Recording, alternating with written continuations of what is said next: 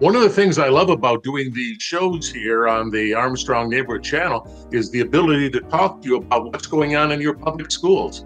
That's right. What's happening in that high school, in that middle school, in that elementary school nearby to you?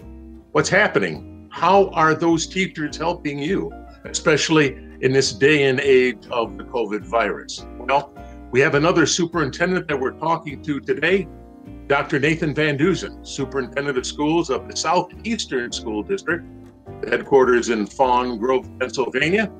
He'll be talking to me, I'll be talking to him, and you're on point.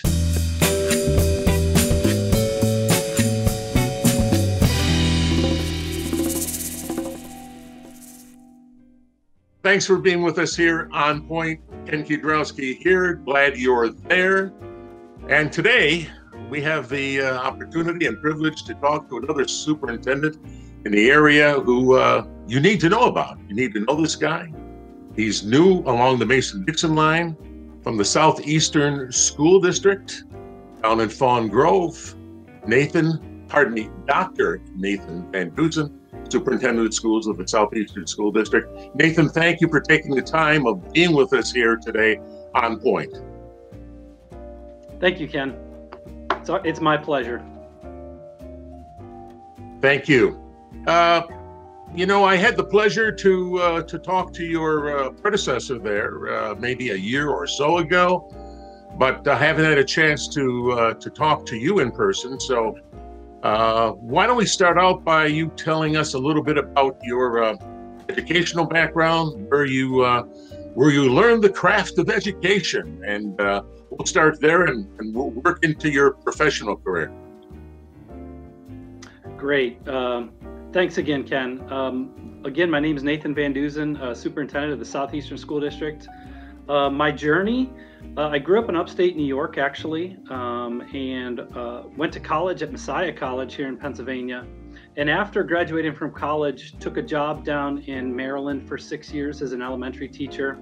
At that point, my wife and I moved back up here to Pennsylvania, where I worked in the Cocalico School District for a number of years, 16 years, where I was a principal for 10 years and assistant superintendent for 3 years, and then moved into this superintendent role here in the Southeastern School District nearly 2 years ago. So I'm finishing my second year, and it really has been a blast.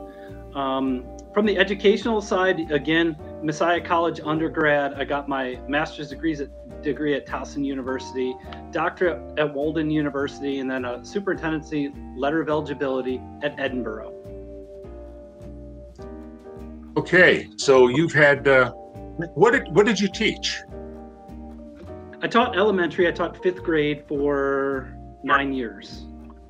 6 years in Maryland, and three years in Cocalico in Pennsylvania. And I had 8 years in the classroom, a mixture of 4th, 5th, and 6th grade. Let's see if you remember this name, or it sounds familiar to you from being from upstate New York or Western New York. The Gowanda Central School District? Ring any bells? What was that? Right. The Gowanda Central School District. Gowanda. Yes. Uh-huh. Yeah, we were right on the border between two counties in Western New York, on Erie County and Cattaraugus County.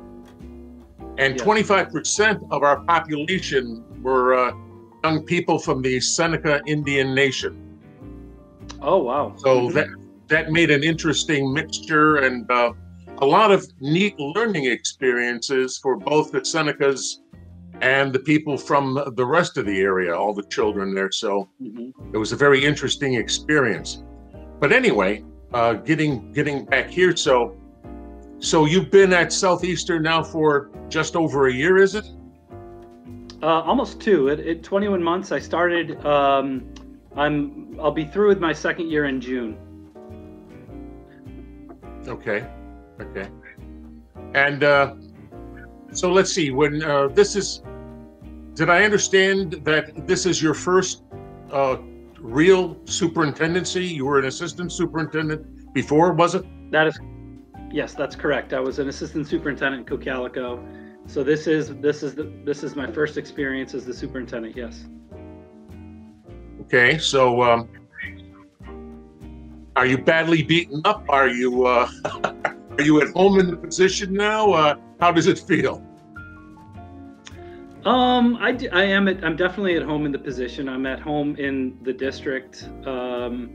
You know, we have a really good team here. We have a strong administrative team, great teachers, I think innovative mindsets. So I do believe that things have gone as well as they could have during a pandemic, year this year, and really into the end of last year. So I feel like we've really made lemonade out of lemons. And it's basically, it's been a mindset shift for us. It's our ability to kind of, not focus on the problem, but look past that problem and look at solutions so that we can move forward throughout the whole thing. I think of Viktor Frankl wrote the book Man's Search for Meaning is a great example about how important it is for us to focus on the response rather than the stimulus. And I think that's really what we've tried to do this year. We've really tried to look at this as a learning opportunity and a growth opportunity, in the midst of this pandemic. You must have had more than your share of meetings with all the stakeholders in the district. Obviously, they must have been all virtual meetings, I would assume. You can correct me if I'm wrong. So I can imagine some of the things that people were saying to you. Overall, how do you feel? I mean, where did you get the most heat from, if you will, if you want to talk about it? The staff, the community. Where did the heat come from? I think it's Ken, it's kind of shifted. The heat has shifted a little bit. I think from the beginning, March 13th took us all by surprise last year. We're just about a year away from when this whole thing started. And I would say initially in that my first year, that the heat started really with the parents and community, more specifically, the senior class, because, when the governor shut down the state, basically things like spring sports, proms, a regular commencement, baccalaureate, all those wonderful things that a senior has at the end of the year, or any high school student has at the end of the year, was gone. So I think, from a parent's perspective, there was they went through the stages of grief, so, like any parent that has a senior is going to start with anger until, it takes a while to get to that acceptance stage. So I think when you talk about heat, I would say at the beginning, those first few months up until June, I would say probably from the parent community standpoint, because at that point it wasn't really an understanding of really we're working within a box as school administrators. We're doing what basically we're told inside that box and not going outside of it. And then I would say we moved into the summer and we really put a good plan together for our reopening time, and worked really hard as an administrative team to come up with a comprehensive plan that really met the needs of our students and our parents. And so the heat then changed a little bit. I felt like there was a real deep, strong support from our community. And I have to say this too, Ken, along this whole road here in what we went on, we had a very supportive board of directors. So they were kind of walking beside us all the time, giving us input and feedback. And so what I'd say is once the school year started, and kids came back to school, because we did give some opportunities to parents to make some choices on what was best for their child and what was best for their family. I would say then some of the heat then came from the staff, because it is a heavy lift, and there was a lot for us all to do, including our teachers. Our teachers have done just such a phenomenal job, but it has been difficult because of our reopening plan. So I don't think the heat has been in one particular group, Ken, but it's kind of shifted throughout the school year. But I will say that I felt very supported from our community, from our board, and really even within our team, I felt very supported. As you know, I've already spoken to a number of different superintendents this year on this program about COVID, and each one has brought different ideas and concepts about dealing with this terrible virus, how it's affected education. I like what you said.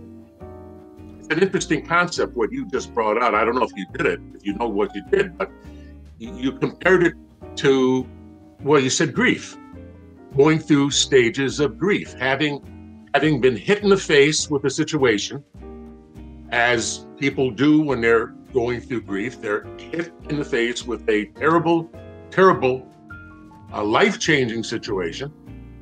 And for a young person, this is a life-changing situation. What do you mean I can't go to school? Instead of them thinking, I want to cut school, I want to cut this class, they're thinking, what do you mean I can't attend class? And the parents are saying, well, what do you mean they can't attend class? And why? And is it because of the governor? Is it because of Dr. Fauci? Is it because of this virus? What are the reasons? And if we can't attend class, what are we going to do? So they would indeed have to march through these various stages of grief, if you will. I like the way you said it. For them to accept what has to be done. Okay, we're in this situation now. Now, how are we going to march through it to a logical and good conclusion for the benefit of the students and for the benefit of the community at large? I think some of the things that we did over the summer, we had a separate graduation ceremony like in July. So we had a virtual graduation ceremony, which went really well, but then really we stuck with our word, and we said, if we're allowed to have an in-person graduation ceremony in July, we'll have one. So we had a first in-person, but I think that brought also some support from the community, because they could see then, hey, we're saying what we said initially, and we're standing behind it because we want to do what's right. So I think that also helped to get to that acceptance stage of the grief process. And I don't think we've left really from that stage. I feel like parents at this point accept the deal that we're living in, where kids are quarantined and things like that. So I think we're in a good spot with the community. Okay, now I think it might be fairly well labeled as news to a lot of people to know that your staff is going to be completely vaccinated very, very shortly. Is that true? Yes, Governor Wolf rolled out a vaccination plan on Wednesday. So the last couple of days have been very busy as we're trying to figure out the logistics of the vaccination rollout plan for our staff, because it's coming really quick. It's going to actually start March 10th. So we're working on information to get that information out to teachers, and then put together databases to share with the IU, who will be setting up the logistics of it.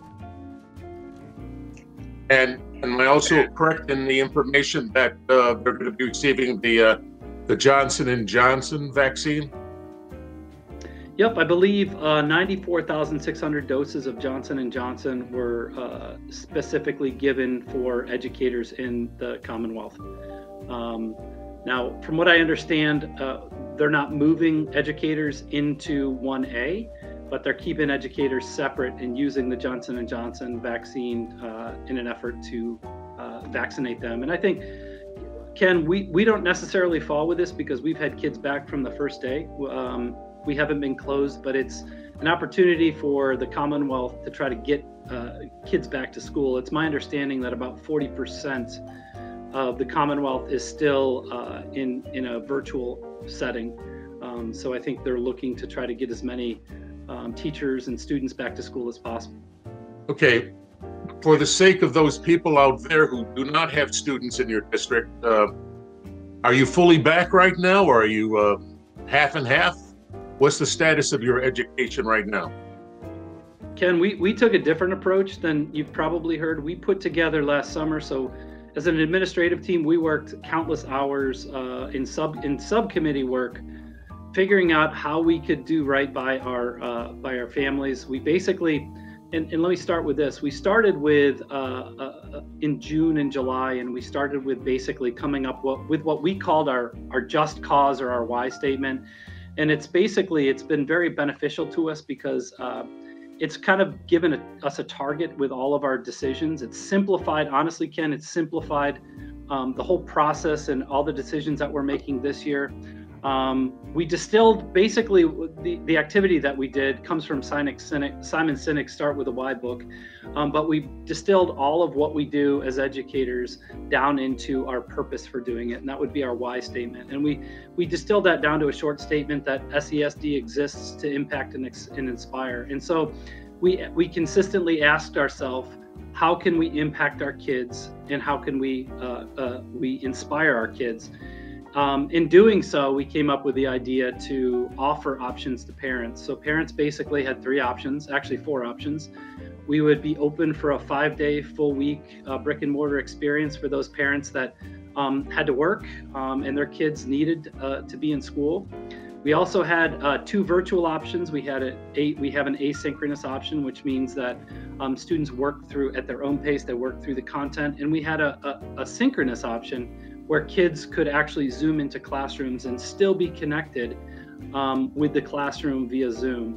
And lastly, we also had a hybrid option where students could come to school 2 days a week and then be virtual 3 days a week. So we gave all those options to parents. I would say, from your question about your percentages, at the beginning of the school year, we had about 60% of our students that were fully back, and then about 20 and 20 that were hybrid and virtual. And at this point, we're up to 80. We're just under 80% of our students are fully back, with about, I think it's about 15% that's virtual and about 5 that are hybrid.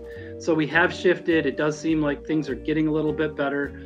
We are seeing transmission rates in our county and in our school district specifically go down. So what's happening there is kids are starting to come back. So Nathan, during this time, you must have had many opportunities to talk to your staff, and they must have had many opportunities to talk to you about what they really need to make this whole thing work. Things for the classroom, extra technological things, just everything to make this whole new experience that no educator in the past 100 years has ever had to deal with before. So what have they cried out for? Ken, I would say a lot of things. I think that, one of the things that we've learned this year, when we did focus, I talked a little bit about that just cause and our focus being on inspiring and impacting kids and meeting the needs of families. That puts a heavy toll on the district, and specifically our teachers and our building level staff, because they're asked and tasked to do many things here. So what I would say is definitely the technology. We've had to learn a great deal. When you move into a Zoom environment, you have to learn how to use the Zoom or Screencastify if you're making videos, or the technology that it's going to take to be able to teach somebody virtually is something that's totally foreign to us as a basically brick and mortar institution. So I'd say that was definitely a hurdle that we've worked through. Professional development's another one. One of the things that we did this year, Ken, is we pushed back. We changed our calendar in August, knowing the heavy lift that we were going to begin. We pushed the student day back, we pushed the first student day back. We put all of our staff development days up front. We added 3 Act 80 days, and then we did half-day Wednesdays for our teachers to be able to collaborate in an effort, because we knew, as you said, like a staff development is needed, that teachers are going to need time to be able to connect with one another, to be able to prepare and plan for the next week, simply because basically things are being done so radically different than they were in the past. And I think right now what we're doing, Ken, now is we're having stakeholder meetings to start looking at what this looks like next year. And that's the biggest thing I've learned from this whole process, is that we have to look at this, and I use this sometimes with the staff, as a detour tour, where we're off on a detour on this pandemic year, but we have to use and utilize the time that we're off on this detour to learn and grow and become better as an organization. So when we get back on, we're even better for our students and our staff. So that's really our focus now, and we do have stakeholder groups. We have a teacher stakeholder group looking at basically the question of sustainability. some of the things that we're doing this year, like having our high school and middle school teachers teaching virtually and to kids in the classroom at the same time, we've realized is not sustainable. That's not a long-term strategy. So we have a teacher stakeholder group that we have working right now on how do we sustain this in future years, because we do think, and we know from survey data from parents, that between 5 and 20% of our parents are going to continue to want that online experience and have some of the same flexibility that they've had this year and some same voice and choice. So we're starting to build that now. And because of the time, because we've been given some time here to start to plan, we're able to really pull our teachers in to help us make decisions for moving forward. Well, you're not a doctor, and neither am I.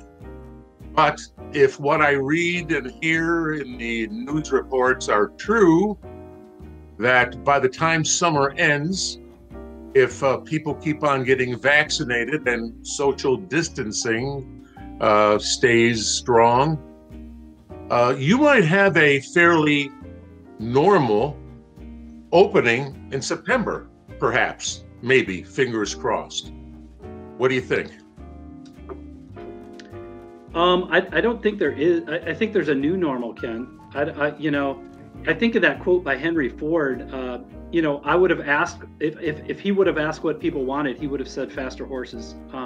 Before he made that first Model T car.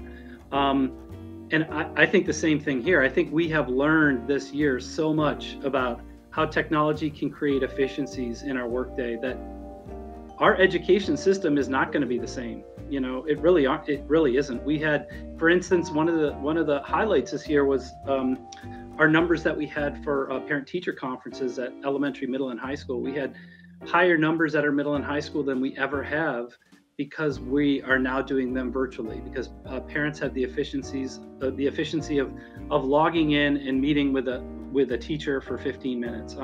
So I think we've created some of those things that we're never going to go back to. So I think what we're looking at now, Ken, is we're looking at a new normal based on those successes and things that we've learned this year, in an effort really to create a better system that's going to meet the needs of our kids and our families here in the community. I think you just answered my next question, and that was, what do you think you've learned from the pandemic that you will carry over into the future? And you just gave an example there of having conferences online. There are probably other things with the technology that you've either been using or forced to use that'll come into play in the future, that'll give an extra dimension to your program at the Southeastern School District. So I think that'll be very true. So now, as far as the superintendent of this school district is concerned, Nathan, how are you sleeping at night, buddy? I'm sleeping pretty good. I'm doing pretty well. Again, I'll take this back to our board. We have a very supportive board, innovative group that's been supportive of all the efforts that we've had. So when you have a supportive board, when you have a great team, when you have a supportive community, there's no reason not to sleep. To some extent, this is exciting, Ken. The things that I thought about a year ago before the pandemic hit, we're light years ahead from an educational perspective of where we would have even thought we were in the conversations that we were having at that point. So I think what this has allowed us to do is maybe change our vision a little bit and look forward into more innovative ways that we can educate and be more successful. So honestly, Ken, I don't look at this year as a black spot or a negative. Yes, it was difficult. It's that quote, it's not the load that carries you down, it's the way you carry it. If we're able to carry this load and we're able to look at that, the negative and see beyond the negative and see a solution, I think that there's success in all that, because with any solution, there's always going to be a hurdle for us to jump over, and we have to realize that. So once we're over that hurdle, we've grown and we've gotten better as a team and as a community here. Well, you really summed everything up wonderfully well in your final statement there, Nathan.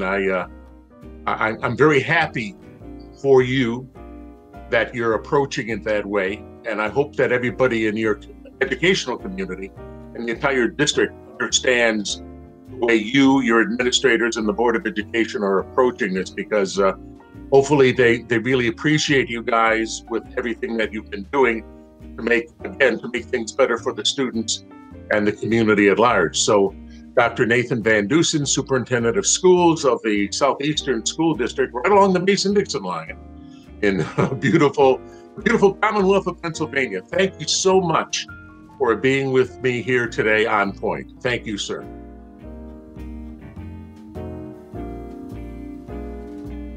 And since we've been talking about education again today, here's my lesson review. I know there are some teachers out there who say, gee, isn't that great? He's doing a lesson review. Yeah, so here's the lesson review. We were talking to Dr. Nathan Van Deusen of the Southeastern School District, and Nathan again brought a different perspective to this whole deal about teaching in a pandemic. And I have to bring up again the point that he brought about how so much of what happened during the past year was like somebody going through grief. I mean, they were hit in the face with a terrible situation, and now what are you going to do? How are you going to cope with it? How are you going to deal with it? What do you mean I can't go to school, said the students. What do you mean they can't go to school, said the parents? And all that. And how the superintendent, along with the administrators and the teachers and the Board of Education, got together and put together a program situation where the students can continue to learn. And more importantly, for the future, they've discovered things that they'll be able to do in the future that'll make their programming for education even more dynamic in the future after we move away from the virus. And that's the best. Learn from this situation to move on, to improve. And that's the story today. I'm Ken Kiedrowski, and you've been on Point.